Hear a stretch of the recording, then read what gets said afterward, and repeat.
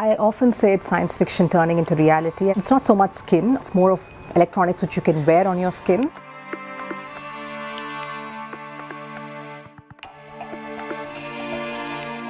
So you're standing on the beach, you want to track the amount of UV exposure that you're actually having on a day-to-day basis.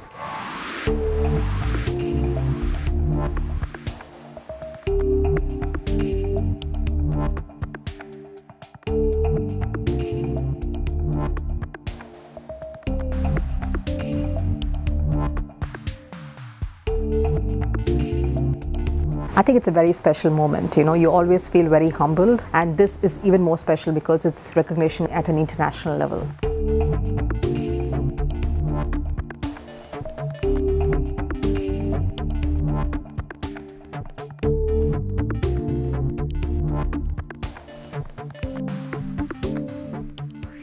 It's a technology which is kind of similar to, the electrochromic technology which is used in plane windows, but this doesn't change color.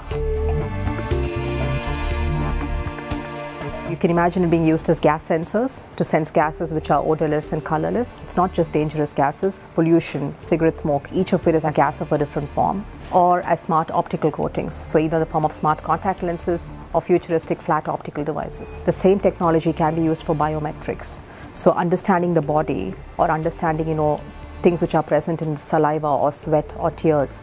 All these are the possibilities which could result from this. The Australian Academy of Science. Satisfy your curiosity.